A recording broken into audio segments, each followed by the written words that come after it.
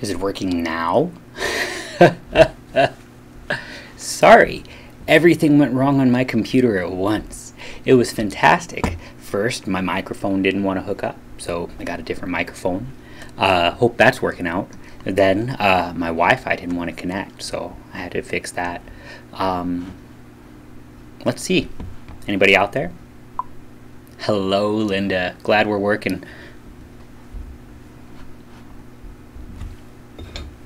I'm gonna drink coffee. I feel like I've earned it.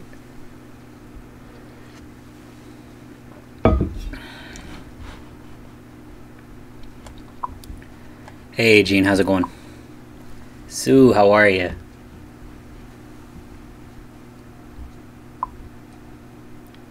Hey, Grace.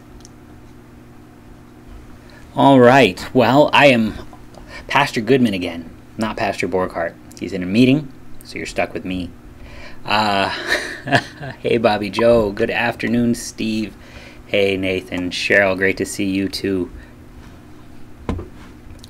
All right. I was told that Pastor Borghardt left you off at John chapter 5. Hey, Maggie. Terry Lynn, how's it going? So let's switch over. Hey, Sandra, thanks for having me. Good afternoon, Corrine, Norman Davis, how you doing? We're going to dive into John chapter 5 today. So I'm going to put myself over here. We're going to read through a little bit of this, the text, and then we'll dive into it. I'm going to pick up at John chapter 5, beginning at verse 1. We'll read a little bit until I feel like not reading, the official way to do it, and then we'll talk about it. So here we go. After this, there was a feast of the Jews, and Jesus went up to Jerusalem. Now there is in Jerusalem by the sheep gate a pool in Aramaic called Bethsaida, it was 5 roofed colonnades. In these lay a multitude of invalids, blind, lame, and paralyzed. One man was there who had been an invalid for 38 years. And when Jesus saw him lying there, and he knew that he had already been there a long time, he said to him, "Do you want to be healed?" The sick man answered him, "Sir, I have no one to put me into the pool when the water is stirred up, and while I'm going, another steps down before me." And Jesus said to him, "Get up, take up your bed, and walk." And at once the man was healed, and he took up his bed and walked. Now that day was the Sabbath. Let's stop there. We'll go into John chapter 5 through the Sabbath day.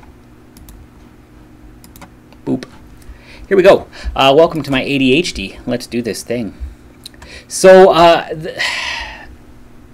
the thing that I can't sort of ignore is that obvious question that Jesus has in the red letters, because you know them's the important ones.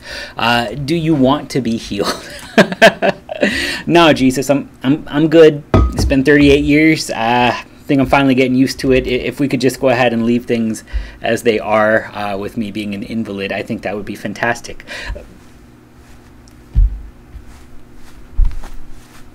Really? Jesus isn't being obtuse. The problem is where you look for help. Do you want to be healed? Well, a want clearly hasn't been enough. The man for 38 years, I'm not 38 years old. For 38 years, he's been trying to get down that pool, and somebody's hopped in front of him in line every last bit. People are cutting. It's rude. And this man's desire and his ability to be healed are clearly not coinciding. And this is actually how he answers. The man does not answer by the mercy of God or by the grace of God, but simply by the law. He simply says, "Look, I've been trying to get healed. I've got no one to put me in the pool when the water's stirred up, and every time I try to get down there, somebody hops in line ahead of me." When we want to deal with the reality of creation only based on the law, it's very quickly going to show us that we are inept. It's very quickly going to show us that we're sinners. This man very much does want to be healed. It's just that the want isn't enough. And that's an important thing, because there's a strain of Christianity, especially in America, that sort of would leave Jesus to mean it, well, if you really wanted to be healed, you would be by now. I mean, like, if you really put your mind to it, your faith to it, your prayers to it, you'll get everything that you want. It's the prosperity gospel that actually works out really well if you're already rich, but nobody's actually, probably just by the desire alone, managed to make themselves rich. The problem when we want to just sort of answer Jesus' question by the law alone is that it leaves us with very little but the prosperity gospel. If you really want it, well, name it and then claim it. Pray your way into healing. Pray your way into wealth. Pray your way into everything that you really want all along. But the problem is, inside of all of this, you know who we kind of forgot to talk about? Jesus. That's bad. That's probably not ideal. But it's very much our favorite thing to do. It's a first commandment issue. Thou shalt have no other gods before me issue. That you see alive and well inside of the prosperity gospel. What they do, it's very tricky. The prosperity gospel is full of idolatry. But they always name their idols Jesus. That's tricky. See, if Jesus only exists to get me the healing for my disease, if Jesus only exists to get me money, if Jesus only exists to get me the things that I wanted all along, well, then Jesus is kind of a vending machine, and the thing that you're actually after isn't Jesus at all. It's the thing that you want. Does Jesus exist for more than just to heal this one guy because he really wants it? The problem with the prosperity gospel like that is that it discounts, first and foremost, the God who would give you things you don't want but need, like forgiveness of sins. Because I don't want forgiveness of sins. What I very much want is an excuse to keep on sinning. What I very much want is a justification for my actions. What I very much want is to use my sins for the betterment of myself, and if that happens to hurt my neighbor, well, he's going to have to name and claim his way out of the pain that I caused him. And it will really just sort of be a every man for themselves kind of religion, which isn't a communion at all. In fact, it's every old Adam for himself. If you want to do this based on your wants, recognize your wants will not always coincide with your neighbor's wants, and your wants will not always coincide with the things that the Lord has called good inside of his law. And also, your wants will not always coincide with the things that are possible. I want to be 6'4", ain't gonna happen. And that's sort of the cheeky ones. But I've watched people in various frustrations, struggles, pains of this life, suffering, not because they just really wanted to, but because they didn't have any other choice at all. The question isn't, does God give you everything you want? The question is, where is God when you are suffering? Here the answer is actually pretty simple. He's right there talking to the man who's suffering. So the invalid, the sick man, answered Jesus, I can't. I have no one to put me in the pool when the water stirred up. I cannot make my neighbor stand in line. I can't. So where's God? Well, he's right there saying, resurrect, rise, get up. See, Jesus speaks a potent word. This idea of get up, it's the same Greek word that's going to show itself up in this whole rising from the dead thing in the same chapter. He's not simply saying, stand on your own 2 feet, pull yourself up by your bootstraps. If you really, really mean it, just, do it. He's saying, you are risen from the dead. And if you are risen from the dead, this is who you are now. Walk. You're somebody who walks now, so be somebody who walks. Become whole. Become resurrected. Take up your bed and walk. And it's a potent thing because, as it turns out, when God speaks, he tends to get his way. So at once, because Jesus spoke, the man was healed. He took up his bed and he walked. And it doesn't actually say that he went down into the pool of Siloam and washed himself, according to the rite that would heal. Which is a frustrating thing to a Lutheran who very much sees the pool that heals, the water that gives new life as a baptism motif. And I want to say, he's better. Baptism should do this because I very much want to trust in my baptism. But I've also got this problem where I try and use baptism as opposed to receive baptism.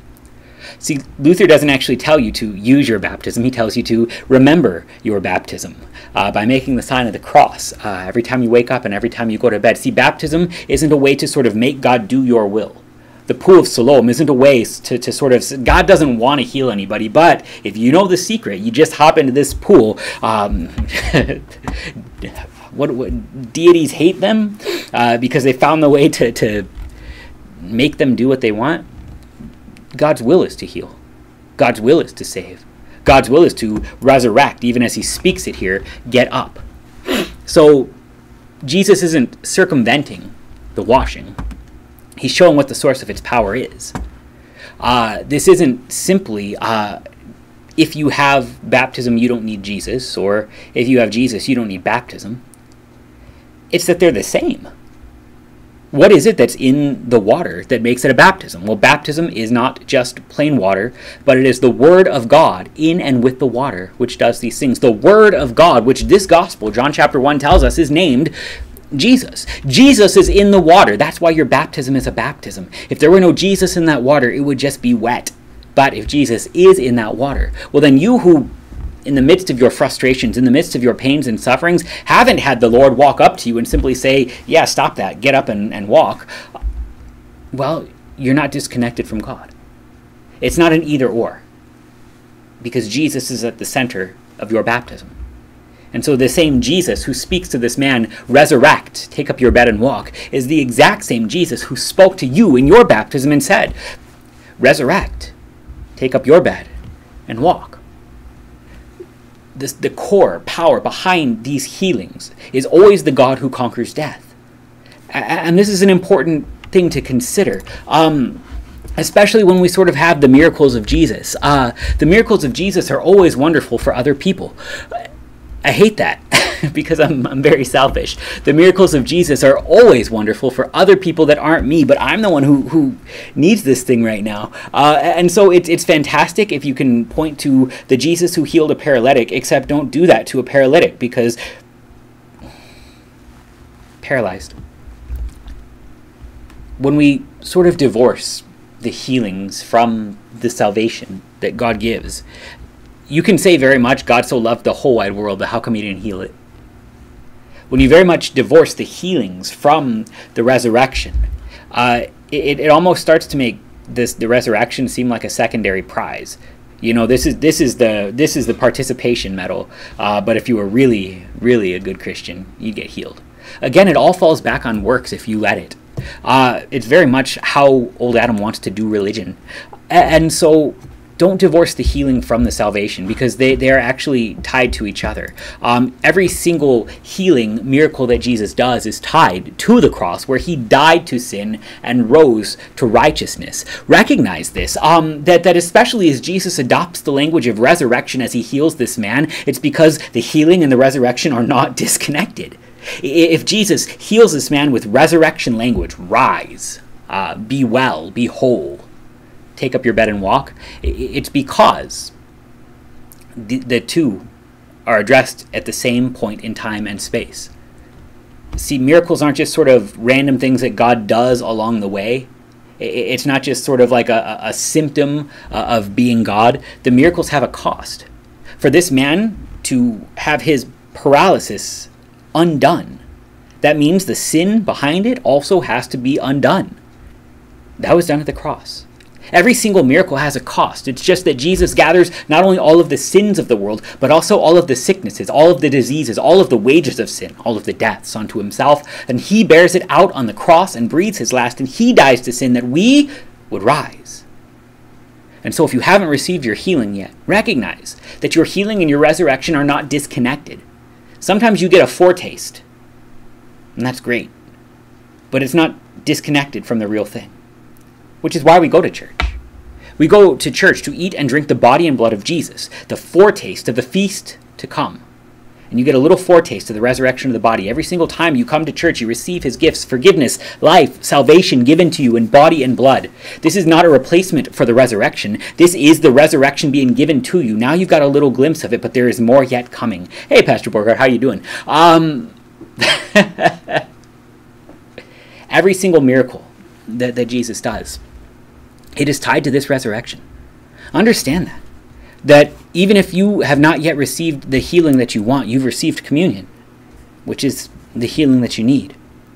It's the healing that ties you to the resurrection of the body and the life everlasting, where even if it's not as quick as you want, like, 38 years too slow, like this guy, it's coming because Jesus has already paid for it. It's not a just wait. It's a see, it's already been paid for. It's coming. It's been paid for already because the cost of the miracle was undone. Jesus will later actually talk about this when he says, see, you are well now, you are whole now, sin no more, that nothing worse would happen to you. And it's I'm going to jump down on the ADHD flow chart. We'll come back around to the Sabbath day. Sin no more, that nothing worse may happen to you. My head's in the way. Go away, head. Here we go. Oh, come on, listen. There we go. So we're going to talk about this later. I want to say it's John 8, so you'll probably have Pastor Borghardt for that.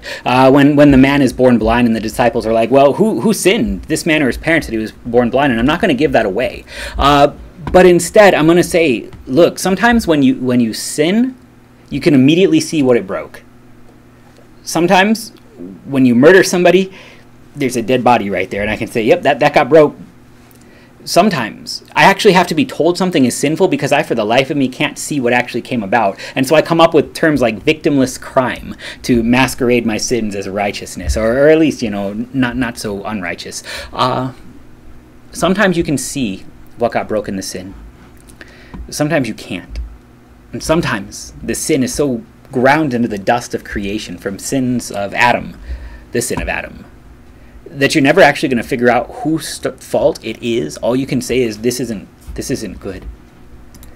Jesus says to this man who was invalid and is healed, sin no more, that nothing worse may happen to you. And here he doesn't actually do the thing that we want to do and say, it's your fault that you are paralyzed. He doesn't say, it's your fault that you're paralyzed. He says, sin no more, that nothing worse may happen to you. That isn't because you sinned once, you got punished, and if you sin again, you're going to get it worse. It's a recognition that sin breaks stuff, and it causes even more damage than paralysis. Sin breaks stuff, which is why our Lord tells us to abstain from sin, flee from sin. Do not rush into this. Shall we sin that grace may abound? Romans 6, by no means. But that's not it's your fault, and it will be your fault again. It's just a recognition that you have a new identity now. Because this is actually how the Lord bestows this. He doesn't just say, sin no more. He says, look at who you are now. He Romans 6's him. Let's peek.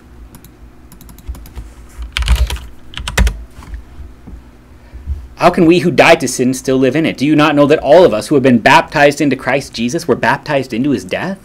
We were buried, therefore, with him by baptism into death, in order that just as Christ was raised from the dead by the glory of the Father, we too might walk in newness of life. For if we have been united with him in a death like his, we shall certainly be united with him in a resurrection like his. We know that our old self was crucified with him in order that the body of sin might be brought to nothing, so that we would no longer be enslaved to sin. For one who has died to sin has been set free from sin. Now if we have died with Christ, we believe that we will also live with him. The recognition that we are free from sin isn't a challenge. It's an identity. It's not if you sin too much, your baptism doesn't count. It's you are alive in Christ. Remember who you are. Remember your baptism. You are whole. You are well. You are right now the new man. Just be what you are. Shall we keep on rushing back into death? Well, I don't know. Should this man who is freshly not paralyzed jump off a building and become paralyzed again? How did that work out? Like, how did that feel? When we are addressed before the Lord, he never simply says, now that I died for you, just have lots of fun and do whatever you feel like. He in fact doesn't say, be the individual who has wants that go against my will and your neighbor's wants. He says, be alive. You are well. This is a gift. This is who you are now. Don't rush back into the things that bring death. Don't rush into the things that bring something worse than this paralysis. First comes the identity. And from that identity flows everything else. If you want to do this thing based on anything other than God's bestowing of an identity, all you have is a bait and switch. A religion that doesn't actually forgive, but only sort of ropes you in, ties you to something, like the hope of something at least, and then says, now keep doing these things or you won't actually get it. That's not Christianity. That's what they warned you about when you had to sit through DARE lessons in school, that the first hit is always free, and after that they start charging you. Your Christianity should not follow the same business model as drug dealers. I'm just putting that out there. The first hit is free, and after that, no, just stop. You're baptized. You are wholly alive in Christ. Be holy, because God makes you holy. We're going to start to see what this is, too. This man's identity came from God's word. It's not that God said, rise, and the man's like, that's a great idea. You're right, I do want to rise. And then he decided on his own, completely apart from God, to rise. No, it was that God's word actually made him something different than he was. And then the consequences of it simply followed. You see, the good works are done by God through you. The good works that are called for are a gift that God would bestow upon his creation, and he would even let you be a giver of a gift that you couldn't do on your own. It's like when I let my kids buy birthday presents for each other. Like, I have to buy the thing, and then I'm like, all right, what do you want to get your brother for birthday? And she goes to the store, and here, she gets to be the giver. She gets to see him receive something wonderful, and she gets to actually get all of the credit for it. She didn't pay for that. I bought him the Nerf gun, and then he shot me with it. But this is grace, and it's wonderful. Bringing it back around, it happened on the Sabbath day. Take up your bed and walk. Where are we? And that day was the Sabbath. It's an important part about what the Sabbath is. The Sabbath day is not simply a day of rest. I know that's what Sabbath means, but you have to actually recognize what rest is. Come to me, all ye who labor and are heavy laden, and I shall give you rest. Rest isn't found in doing no work. Rest is found in Jesus, who is your rest, your Sabbath rest. It's actually given in the third commandment itself. Remember the Sabbath day, not by doing nothing. Not even remember the Sabbath day by resting. Remember the Sabbath day by keeping it holy. So how are you going to rest your way into holiness? Holiness, remember the complete lack of uncleanliness, the absolute righteousness, the nothing is wrongness. I've actually been given the gift every once in a while, not in Texas anymore. Those are gone. And maybe not even with COVID anymore, because now we have virtual learning. But back when I was little, back in my day, we had this thing called a snow day. We're going to have to explain that to our kids someday. Woe to us. The snow day might just be gone, not just for Texans who don't get snow, but for everybody, even in the parts of the country with actually 4 seasons, where it might now snow a foot and everything would stop, and your teachers are going to be like, no, don't go outside and have fun. Everybody load up Zoom, and now your snow day is ruined. Back in my day, we used to have snow days, and they were glorious. The best snow days weren't like the 2 inches of snow where you still had to go out and scrape and get to work, and everything was miserable and cold and wet. The very best snow days are the ones where it dropped like a foot of snow and everything shut down, and there was nothing to do. Like, you were not getting out from under this thing, so you might as well just wait a little bit. So we would watch all of the Star Wars movies, and it was a wonderful day. We rested. We ate junk food, and we watched Star Wars, and I loved it. And it was the best snow day. But I never actually got holier from it. In fact, by the end of the day, all I really kind of felt was grungy. This is the thing about binge watching. You recognize this, right? You don't feel better or healthier or holier or purer after all of it. You just sort of feel cruddy. Nobody is actually made holy by resting. That's like trying to clean a table with a dirty rag. How are you going to apply holiness with something that is unclean? How are you, by sitting around in your own uncleanliness, going to all of a sudden become holy?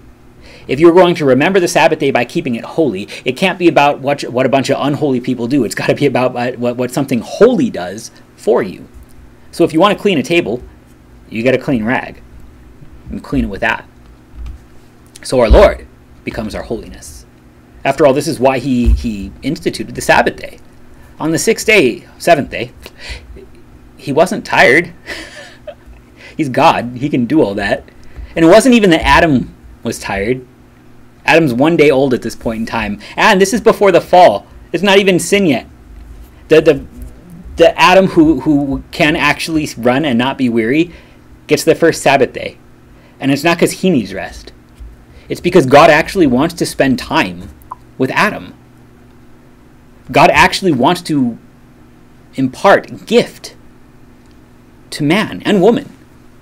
Remember the Sabbath day by keeping it holy. And Luther capitalizes this on this in the Catechism. And so he doesn't talk about rest at all. He says simply, we should fear and love God, that we do not despise preaching and his word, Jesus, but hold it sacred and gladly hear it and learn it. You can do the Sabbath day by your works or by God's works for you.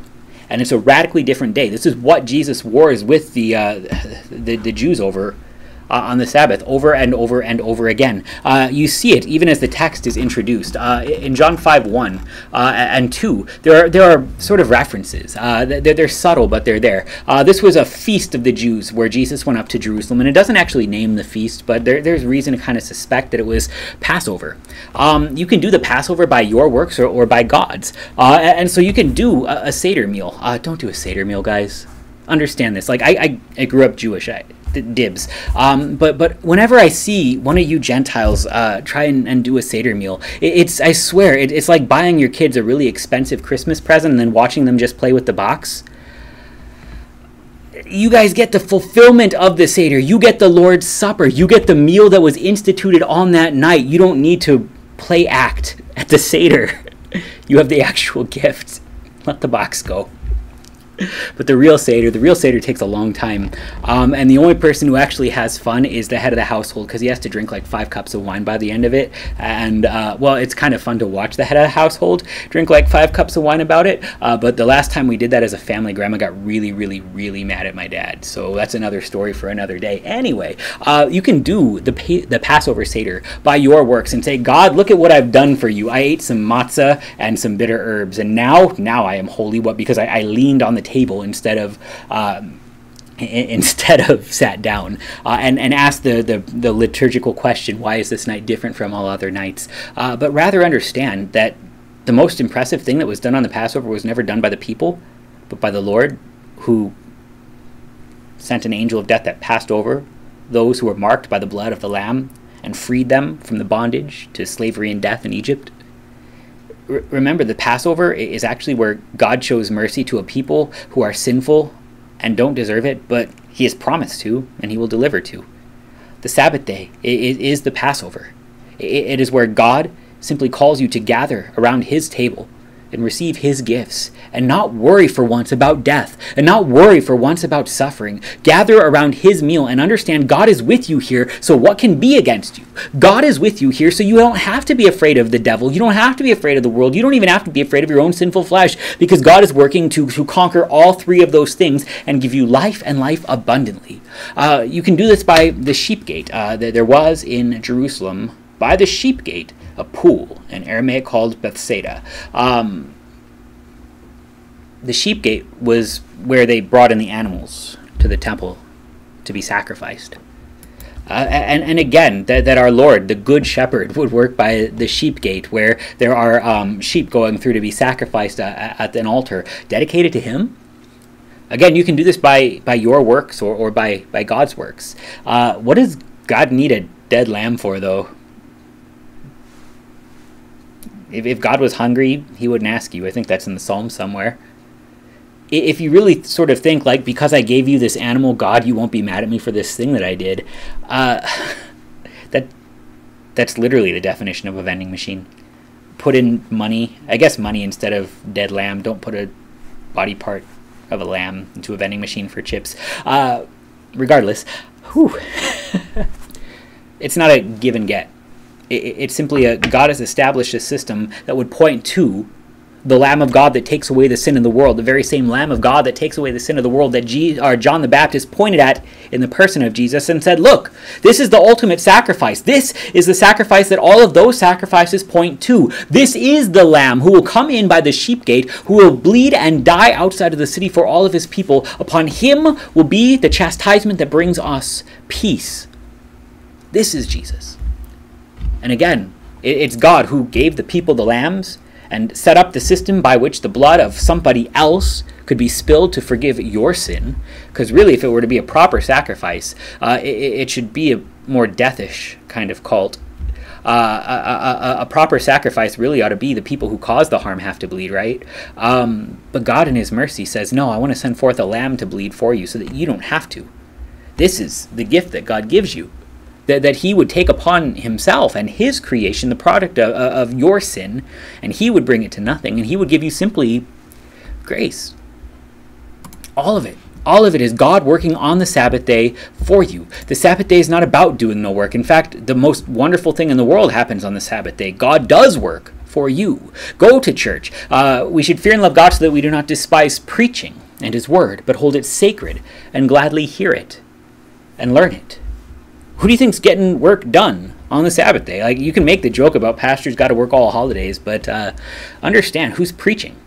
It's God who is working the forgiveness of sins through your pastor. It's God who has instituted his table that you would eat and drink there for the forgiveness of sins. It is God who sets up this temple that is the gathering around Jesus, who is brought to you through the means of grace by the Holy Spirit. That here, by his work, you would receive mercy. You would receive pardon. God works on the Sabbath day, and it's going to upset a whole bunch of people because this man who was healed, now he's implicit in it. See, it's not just Jesus that technically broke the rules of don't do stuff on the Sabbath. By rules, I don't mean God's law, but I mean the man-made rules that were sort of attached to it. The Jews, the Pharisees, the scribes, they had attached all these extra rules to the Sabbath about not doing stuff. And so you'll see them argue with Jesus a whole bunch on the Sabbath day about the miracles that he's doing. And Jesus is allowed to, because after all, the Sabbath day is sort of where God comes to you to give you rest, comes to you to give you mercy, comes to you to do work for you that you would rest in his presence. This man is implicit because he's told to take up his own bed. That's a no-no. Absolutely not. Don't take up your sick bed. From the perspective of the Pharisees, this is forbidden.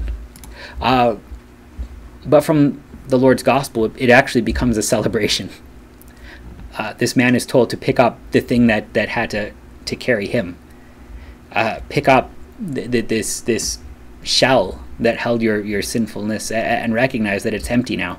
There is no cup full of sin. There's only a cup full of grace. It becomes a celebration for this man to pick up his sickbed because he doesn't need it anymore. And so even as he carries it, he rejoices in the Lord's gift. This is a wonderful testimony that's going to actually upset people on down the line, because when he was healed, he took up his bed and he walked, and that day was the Sabbath, and so they see him walking around with his sick bed. And the thing that they zero in on is not that he was healed. It is not lawful for you to take up your bed. See, they're not even happy that he's healed. They're like, whatever just happened here, the real issue, the thing that we should be talking about is this man is carrying a mat. This is cause for alarm. I understood that for 38 years he laid there begging for mercy, and like we were there and didn't help him. I don't want to talk about that. 38 years he was there begging for mercy, but you know, at least he was still on the Sabbath because of the paralysis. The real issue that we need to punish is that he's carrying a mat. Really? Who is the man that told you to do this thing? He is a sinner. Who would dare to tell you to take up your bed and walk on the Sabbath day? It's Jesus, the Lord of the Sabbath. It's Jesus. That's a good thing. All right, let's transition a little bit. What's going to come from this is that the Jews will then seek all the more to kill Jesus, not only because he was breaking the Sabbath day, but because he was even calling God his own Father and making himself equal to God. So let's get into this, and I want to do it two ways. a kind of a beginner's way and a more advanced way, a child's way and a grown-up's way, a milk and a meat. Jesus said to them, "Truly, truly, I say to you, the Son can do nothing of his own accord, but only what he sees the Father doing. For whatever the Father does, that the Son does likewise. For the Father loves the Son, and shows him all that he himself is doing, and greater works than these he will show him, so that you may marvel. For as the Father raises the dead and gives them life, so also the Son gives life to all whom he will. For the Father judges no one, but has given judgment to the Son, that all may honor the Son just as they honor the Father. Whoever does not honor the Son does not honor the Father who sent him. Truly, truly, I say to you, whoever hears my word and believes him who sent me has eternal life. He does not come into judgment, but is passed from death to life." Let's back up. So, what we have here is a little, maybe not diatribe, a little sermon about Jesus and how he relates to the Father. So he claims here very clearly through a number of ways to be co-equal with the Father. He claims to have the same works of the Father and the same will of the Father. He even claims to be able to give forth the Father's judgment alone. He has the same honor due the Father. He speaks with the same voice that the Father would speak.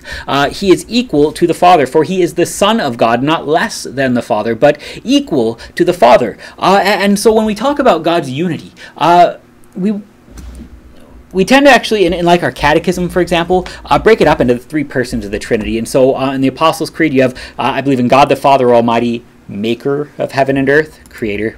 Let's go boop, boop, boop. Oh, too big. Boop, boop, boop, boop, boop, boop. If I boop while I do it, it's, I don't know. We talk about this along the lines of the Apostles' Creed. God the Father, maker of heaven and earth, and in Jesus Christ, his only Son, our Lord, who was conceived by the Holy Spirit, born of the Virgin Mary, suffered under Pontius Pilate, was crucified, died, and was buried. He descended into hell. The third day he rose again from the dead. He ascended into heaven and sits at the right hand of God the Father Almighty. From thence he will come to judge the living and the dead. And so to the Son belongs redemption. And then finally, at last, the Holy Spirit is not just sort of the junk drawer that's in your kitchen full of all the leftover stuff that we know we need to include. This is where the Holy Spirit works. I believe in the Holy Spirit, namely where I can find the Holy Spirit, the Holy Christian Church, the communion of saints, the forgiveness of sins, the resurrection of the body, and the life everlasting. Amen. This is not wrong. This is not wrong at all. But it's also a little bit narrow. Because Jesus just got done telling us that, well, the Son does the same works as the Father. The Son does the same works as the Father. And so, when we deal with this, we might actually want to use the Athanasian Creed. The Athanasian Creed, that big long one that you only do on Trinity Sunday, your pastor might even dare let you sit down for it because it's so long. It's a wonderful creed. And to it, we actually have a better glimpse maybe into the economy of the Trinity. Because there, when the confessors of the Athanasian Creed want to distinguish between the persons of the Father and of the Son and of the Holy Spirit, who are not three gods but one God, they would distinguish them this way. The Father was not made, nor created, nor begotten. The Son was neither made nor created, but begotten of the Father alone. And the Holy Spirit is of the Father and of the Son, neither made nor created, not more, nor, no Arians here, y'all, nor created, nor begotten, but proceeding. So, that means that when we deal with creation, it wasn't that the Father alone created and the Son just sort of sat idly by. After all, in the beginning, the Spirit hovered over the face of the deep. You see that very clearly in Genesis. But also, what was it, after all, that spoke creation into existence but the Word, which was made flesh to dwell among us, Jesus? The whole of the Trinity was at work inside of creation. Now, we attribute this, yes, chiefly to the person of the Father, but understand that the Son can do nothing without the Father, and the Father can do nothing without the Son.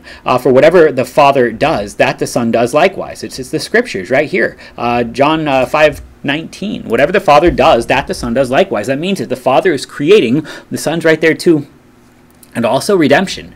It's not that sort of Jesus took it upon himself to save you from an angry Father. It's that the entirety of the Trinity was at work inside of the passion that would save you. It was the Father who sent the Son. It was the Son who bled and died. It is the Holy Spirit who sends forth this forgiveness in word and sacrament to you. And in the same way, the Sanctifier, the Holy Spirit, is not just sort of like discount God that you get because you were born too late to see real Jesus. The Holy Spirit actually brings you Jesus, so much so that I can say the Father's mercy is given to you in baptism. Jesus is baptism. We just got done saying that. All of the Trinity works together inside of this. And so the Apostles' Creed is not wrong. It's just sort of how we start to teach our children. And then as they get a little bit older, we'll say, now, look, you can look in the Scriptures and you can see the Son was present in your creation too. The Father was part of your redemption. The Holy Spirit was there in all of it. So when we would distinguish between the Trinity, we would simply say, well, I know the difference between a Father and a Son. The Father is not begotten. The Son is begotten. Begotten. It's like born, but for men. Because like my son isn't born of me, he's begotten from me, because I can't give birth because male, and we do ascribe to those gender roles. The economy of the Trinity is simply how God works in relation to himself, and here Jesus starts to expound upon it. This is where we'll probably pick up tomorrow. You'll have one more day with me, and we'll probably finish out John chapter 5. Jesus doesn't simply just claim to be divine, but he claims to do it in specific ways.